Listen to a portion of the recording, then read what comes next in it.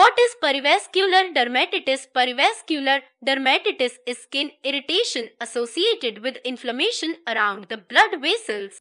People with this condition develop rashes, flaking, and dry skin in areas where the irritated blood vessels run. This dermatological problem can be experienced anywhere on the body, but the face, hands, feet, and arms are common locations for this condition. Treatment options are variable and include fairly conservative choices as well as more invasive techniques for managing the skin irritation. There appears to be a genetic predisposition for perivascular dermatitis, although not all patients have a family history of the disease. It occurs when the area around the blood vessels becomes inflamed as a result of an allergic response, infection, or irritation like being exposed to coarse fabrics.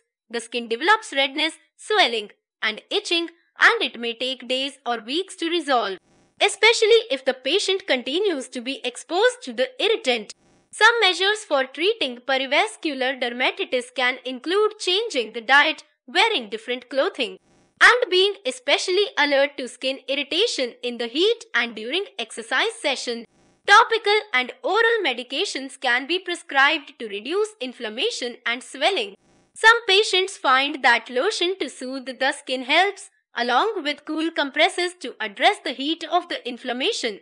If the problem persists, scrapings may be taken to look for infection, and patients can consider options like allergy testing and an elimination diet to find out what exactly they are reacting to. Patients with perivascular dermatitis may find that their skin irritation attracts unwanted attention from people around them.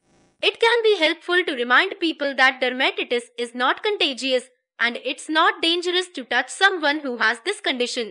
Soothing creams can minimize the appearance of inflammation to keep patients more comfortable in social settings, and some people may also use makeup.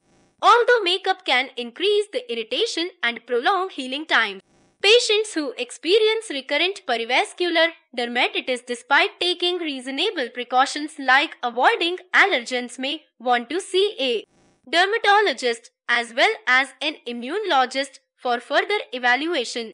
There may be another underlying problem that has not been addressed, and treating that could be necessary to resolve the skin irritation.